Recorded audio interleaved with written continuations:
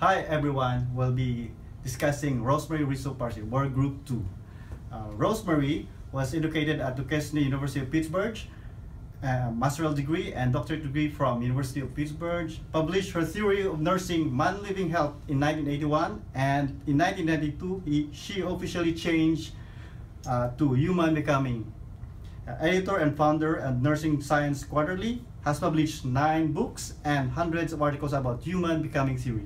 Professor and NAHOF Chair at Loyola University Chicago, has been given 2 Lifetime Achievement Awards, one from the Midwest Nursing Research Society and one from the Asian American Pacific Islander Nurses Association. Recipient of New York Times Nurse Educator of the Year Award. The theory of human becoming guides nurses in their practice to focus on quality of life as it is described and lived, an alternative to both the conventional biomedical approach and the biopsychosocial spiritual but still normative approach to most other theories of nursing. Posits quality of life from each person's own perspective as the goal of nursing practice. The name was officially changed to the Human Becoming Theory in 1992 to remove the term man after the change in the dictionary definition of the word from its former meaning, humankind. The Human Becoming Theory was developed as a human science nursing theory in the tradition of Dilthey, Heidegger, Sartre, Merleau-Ponty, and Gadamer, and Science of Unitary Human Beings by Martha Rogers. The assumptions underpinning the theory were synthesized from works by the European philosophers Heidegger, Sartre, and Merleau-Ponty, along with the works by the pioneer American nurse theorist Martha Rogers. Hi, Rosemarie developed the assumptions of theory of human becoming. Human with the universe is coexisting while co-constituting rhythmical patterns. Human is open, freely choosing meaning with the situation, bearing responsibility for decisions. Human is continually co-constituting patterns. Human is transcending illimitably with possibles. Rosemarie Parse's assumption is continued with becoming is human living health, becoming is rhythmically co-constituting human universe, becoming is the human's value priority patterns, becoming is transcending with the possibles, becoming is the human's emerging. Apart from the assumptions, the Rosemarie made some principles. The principle that emerged from assumptions, first one is structuring meaning is the imaging and valuing of languaging, that is meaning. Second one is configuring rhythmical patterns is the revealing, concealing and enabling limiting of connecting, separating, that is rhythmicity. The third one is co-transcending with the possibilities is the powering and originating of transforming, that is transcendence. Okay, so the first principle is meaning, wherein all people construct a unique view of the world in light of what is becoming visible to them with their invisible becoming.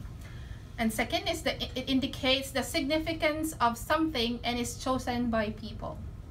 Personal meanings are shared with others when people express their views, concerns, hopes, and dreams. And meaning is connected with moments of day-to-day living as well as with the meaning of purpose of life. And persons structure or choose the meaning of realities, and this choosing happens with explicit tacit knowing. So there are 3 concepts of meaning. The first one is imaging. Paradoxes of imaging are explicit tacit and reflective pre-reflective. Is an individual's view of reality. It is shaping of personal knowledge in explicit and tacit ways, and a personal interpretation of meaning, possibility, and consequence. And the second concept of meaning is valuing.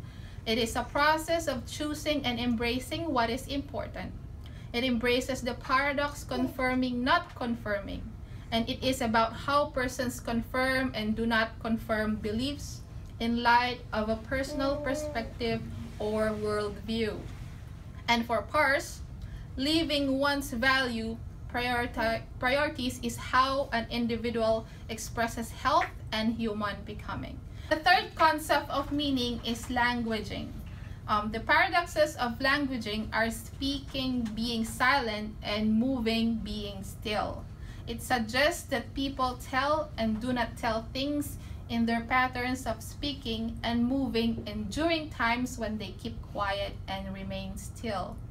It is a way of expressing meaning to and with others in the many situations that constitute daily living. Her second principle, rhythmicity. Cooperate in the creation of rhythmic pattern of relationship means living the paradoxical unit of revealing, concealing, enabling, limiting, and at the same time joining, separating. Means that living paradox encompasses apparent opposite experience that coexist in rhythmical patterns. And human beings create pattern in day-to-day life, and these patterns tell about personal meaning and values. There are three concepts of rhythmicity. First one, revealing, concealing. It concerns the ways individuals disclosed and do not disclose meanings, thoughts, feelings, values, concern, and hopes. First connects revealing, concealing to the mystery of humans and to reality that people are never fully revealed. There is always more to know about others and more to discover. And people also disclose, not disclose differently in different situation and with different people. Her second concept of rhythmicity, enabling and limiting. It is about choice, consequence, and discovery. Concern the choices people make moment to moment and the inherent opportunities and limitations that accompany those personal choices. The last concept of rhythmicity, connecting, separating. Concern the ways people can be with others while at the same time being separate from them, or how people can be together without being in the same location. Embracing a particular idea and at the same time separating from that idea. And sometimes there is connecting when people are separating because person can dwell with an absent present with great intimacy, especially when grieving for another. The third principle is transcendence. It introduces ideas about change, struggle, and transcendence. It focuses on how humans create themselves while moving with their hopes and dreams. The meaning of this principle is that persons continuously change and unfold in life as they engage with and choose from infinite possibilities about how to be, what attitude and approach to have, whom to relate with, and what interests and concerns to explore. There are three concepts of transcendence. First is powering. It is the pushing, resisting process that propels people in life. Is to risk losing something of value or even one's life. Powering involves the way people consider the possibilities that lie ahead and how they choose to go on and find a way to be with situations. The second is originating. It is about human uniqueness and the ways people create their own becoming as they choose from all the possibles that could be. People strive to be like others while simultaneously striving to be unique and different from others. Originating is known through the unique choices people make when facing alternatives and the consequences of those choices. Third concept is transforming. It represents a process of deliberately shifting one's patterns of health. It is in the ongoing change co-created as the new information and insights become visible in the emerging now as people find ways to change in the direction of their cherished hopes and dreams. Nurses guided by human becoming prepare to be present with others through focused attentiveness on the moment at hand and through immersion. These principles prepares the nurse to be truly present with the person, family, or group. Nurses have opportunities to be with others and participate with them during times of change, struggle, upset, uncertainty, recovery, and hope. And nurses invite individuals to speak about their situations. And nurses has the privilege of being present to serve others. And nurses' participation with others make a difference to people. So there are meta-paradigm concepts according to Parse. The first one is the person-environment. Person is a living unity who through an open interchange with the environment co-creates rhythmical patterns. Second is the health, an open process of becoming experienced by man, a commitment and expression of life values reflective in personal choosings. And the third one is nursing. It is the application of the theoretical base of nursing in promoting health or quality of life.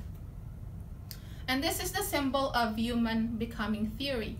The black and white opposite paradox significant to ontology of human becoming, and green is hope. And the center joint, which means co-created mutual human universe, process at the ontological level and nurse-person process. And the green and black, which means it swirls intertwining human universe co-creation as an ongoing process of becoming. This is the scenario that we are going to role play that depicts the theory in the clinical practice. Melanie is an 18-year-old and is 3 months pregnant. Her boyfriend left her after knowing the situation. Her family is not in favor of her pregnancy, so they forced her to abort her pregnancy. But she insisted to continue and considered the possibility of giving her baby for adoption. During her prenatal checkup, she verbalized her concerns regarding her situation. Client assessment. The subjective data is the patient verbalized that, "I don't know what to do. My family wants me to give up my baby to someone else, but I want to keep it." And the objectives data are the patient looks worried, uneasy, and crying. Client goals. Melanie will be able to structure the meaning of her situation. She will be able to determine what she wants, and she will be able to gain insights that might be helpful in her situation. Nursing interventions and rationale. First is establish rapport to gain the client's trust. Second, explore what Melanie thinks that will help with her situation.